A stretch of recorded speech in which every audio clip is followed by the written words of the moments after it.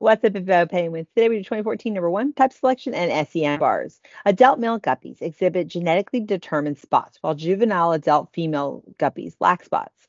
In a study of selection, male and female guppies were genetically diverse populations were collected from different mountain streams and placed together in an isolated environment containing no predators. The study population was maintained for several generations in an isolated area before being separated into two groups. One group was moved to an artificial pond containing fish predator, while a second group was moved to an artificial pond containing no predators. The two groups went through several generations in their new environments. At different times during the experiment, the mean number of spots per adult male guppy was determined, as shown in the figure below. Vertical bars in the figure represent two standard errors of the mean, or SEM. So here we can kind of see a little bit bigger of that diagram. Just make sure we're following. So this point is where they were pulled from these different streams and put together. And then 6 months later is where they were before they were separated. And then we separated them. These ones went to where there was no predator, and these ones went to where there was a predator. Okay. So first question asks us to describe the change in genetic variation in a population between 0 and 6 months and provide reasoning for your description based on the means in SEM. So if we look here at them, right, we've got our error bars. We can see that it goes from 10 mean spots to 12 mean spots. So we have an increase in our number of spots. But that's not what the question is asking us. The question is asking us about the change in genetic variation. And so these error bars are showing the range of the genetic variation. They're showing the range of the spots that we were seeing. Okay? And so we went from having a large range of spots to having a small range of spots, and the spots are genetically determined. And so since I go from a large range to a small range, that tells me that my genetic variation is decreasing because my SEM bars are getting smaller. So making sure that you understand what SEM bars mean. They're just showing the spread of the data. Because I know that most students, kind of their brain immediately goes to, oh, error bars, they're overlapping, data is not significant. So making sure that you do actually understand your SEM bars is important. So student says in the period lasting from 0 to 6 months, the amount of genetic variation in the population decreased.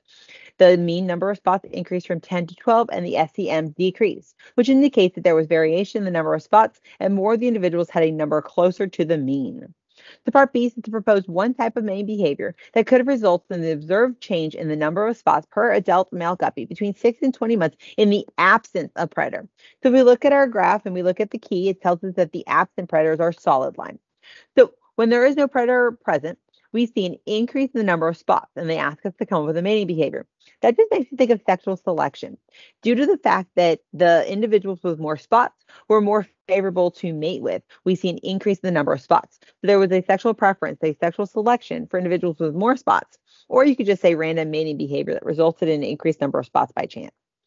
So the student says one main behavior that could result in the further increase in the average number of spots in the absence of the predator is sexual selection or preference. Perhaps female guppies showed a preference for males with a greater number of spots. This would make having spots a favorable trait in males and thus increase its frequency.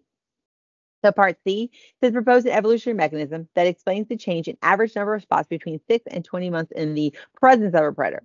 So again, if we look at our key, it tells us that the dotted line or the dashed line is our predator present. So we can see when the predator is present, our number of spots decreases.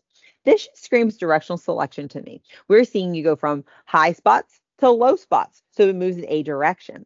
And so we're going to have a directional selection against individuals with a large number of spots, or a directional selection for individuals with fewer spots. You could also talk about natural selection.